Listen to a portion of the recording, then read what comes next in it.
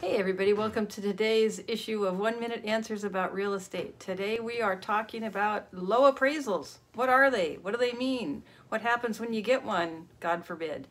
So low appraisals are when the bank sends out their appraiser to verify that the house is worth as much as you've offered on it, and the appraiser says it's not. So you offered 600, the appraiser says it's only worth 550,000. Now you got a $50,000 difference. What do you do? This is where your broker is really going to earn their commission.